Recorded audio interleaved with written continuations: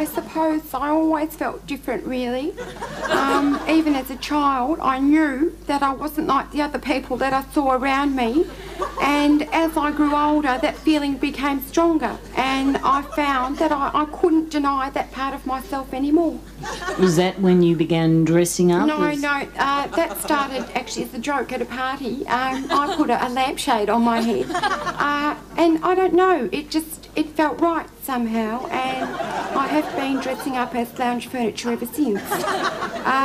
It's not an easy thing to face about yourself, that you are an armchair trapped inside a woman's body. Do you think it's hereditary? Did anyone else in your family like to dress up as furniture?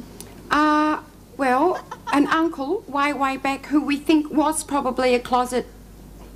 Have you noticed any changes since the operation?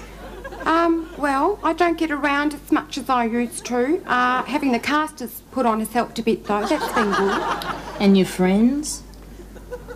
To be quite honest, a few reacted rather violently, you know, putting drinks on my arms without coasters, that sort of thing. But I don't see them anymore because I may be an armchair, but I am not prepared to be a doormat.